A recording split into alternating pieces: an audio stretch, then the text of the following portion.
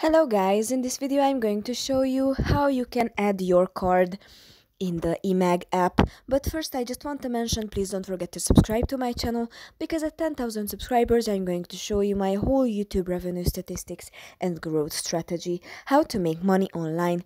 So let's jump into it. Open the Emag app. And on the bottom you can see the menu bar, and the last icon is your profile icon. If you tap on it, then it will open to your profile. And here the third option is to add your card to this Emag profile. Tap on this blue button,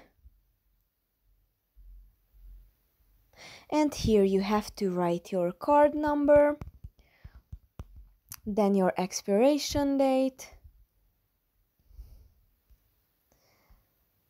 then the CVV number, and save card. Tap on save card. And it's saved to your Emag profile. That's pretty much for this video. I hope it was helpful for you. If it was, please consider subscribing, and see you in the next one.